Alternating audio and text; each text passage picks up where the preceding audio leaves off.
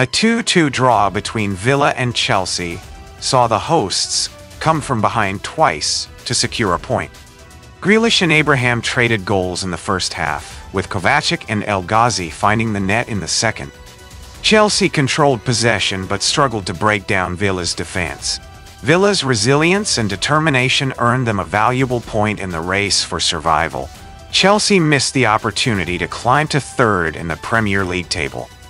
Both teams showed attacking intent and quality throughout the match. Villa defended resolutely and capitalized on Chelsea's defensive lapses.